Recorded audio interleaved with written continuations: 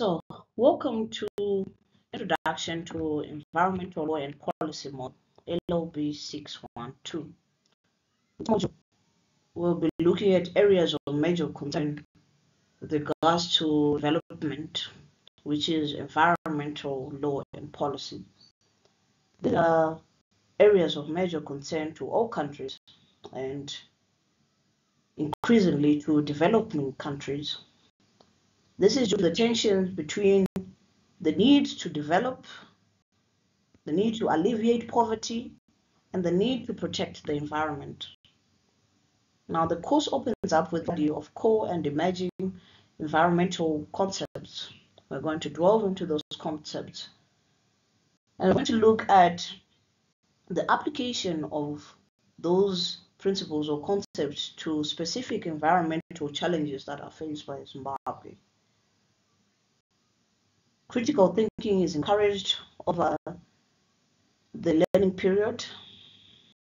The course looks at the utility of Zimbabwean environmental law as a tool to promote sustainable development and the constitutional rights thereof. Now, in terms of the outline, we're going to delve into the conceptual framework of environmental law. We're going to look at international environmental law and the relationship between international and national environmental law.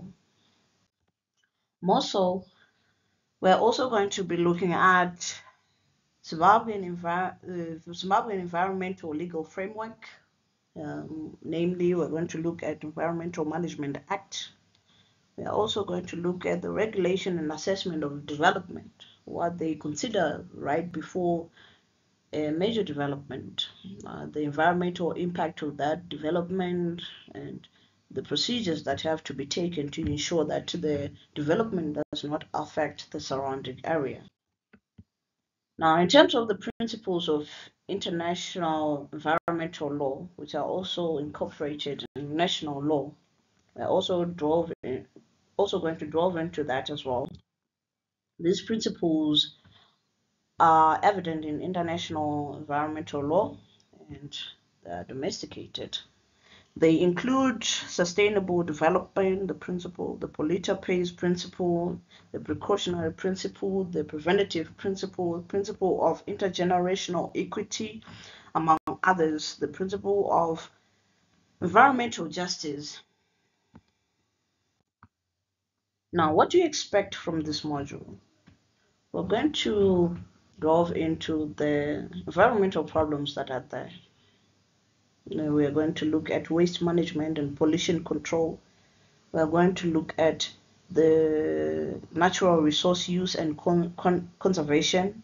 We are also going to look at what the law is doing to ensure environmental protection and is it effective in ensuring that environmental protection. And then lastly, we're going to look at the climate change, the debate around that, and the greenhouse issues that are related to that. So thank you. We are going to see each other in our next lecture.